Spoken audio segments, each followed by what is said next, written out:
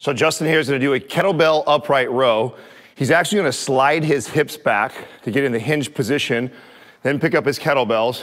He's gonna use that power from his glutes as he fires forward to rip the dumbbells up into the upright row position.